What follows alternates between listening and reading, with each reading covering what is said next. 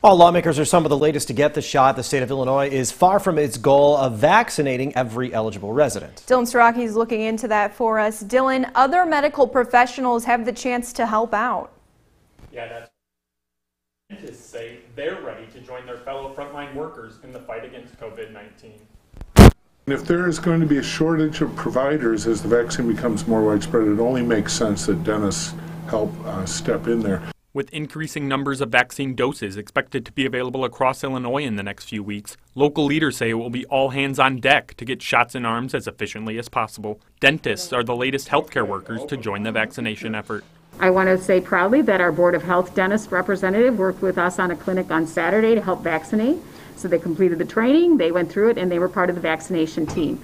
Dentists were given the go-ahead to start administering the vaccine last week. All dentists who want to help out at mass vaccination clinics are required to complete a 1-hour training session. I'm willing, I'm ready, and I think I speak for the vast majority of the Winnebago County Dental Society member dentists that will step up as needed to help alleviate this pandemic.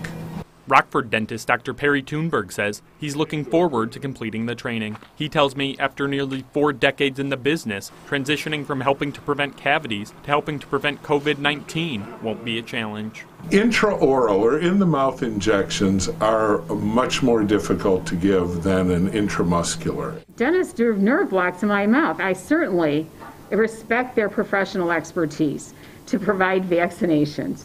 And we encourage anyone who can be trained and wants to participate to get trained and participate with us. We're happy to have you on board. Dentists also have the option to take 4 hours of training if they want to administer the vaccine at their own practice. But Thunberg thinks more dentists will opt for helping out at clinics instead due to some of the logistical challenges of storing the vaccine. Eric?